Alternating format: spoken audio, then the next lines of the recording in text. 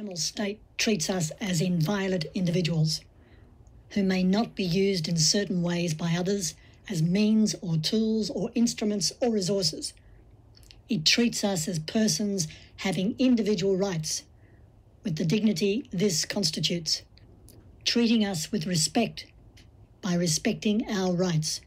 It allows us, individually or with whom we choose, to choose our life and to realise our ends and our conception of ourselves, insofar as we can, aided by the voluntary cooperation of other individuals possessing the same dignity. How dare any state or group of individuals do more or less?